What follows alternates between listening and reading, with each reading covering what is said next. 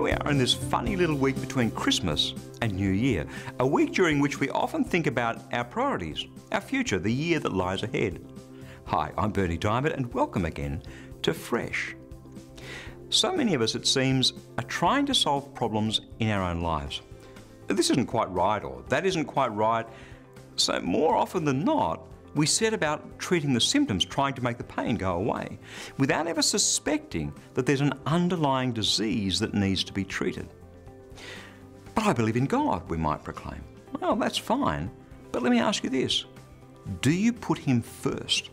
Because in the answer to that question is either the disease or the cure. It's easy to say, I believe, but the evidence of your belief is in what you do, how you live, how you spend your time and your money. That's where the evidence lies.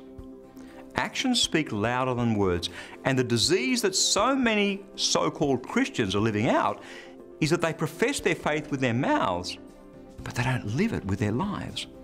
Exodus 34, verse 26. Give the Lord the very first crops that you harvest. Bring them to the house of the Lord your God. Now, there's a great concept hatched there in the Old Testament of first fruits. It means giving God the first and the best from the harvest.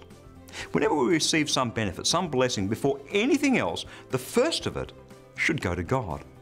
Our time, our talents, our finances, doesn't matter what it is, the first bit and the best bit are meant to go to God. And then the rest, well, then the rest becomes a blessing. It's about putting God first. How can we miss that? That's God's Word.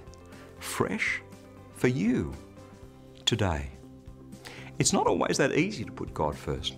That's why we need to let His Spirit do His work in our hearts.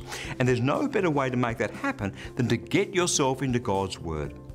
So if you'd like to go a bit deeper, then let me encourage you to stop by at ChristianityWorks.com, and right there on the homepage, you'll see This Week on TV.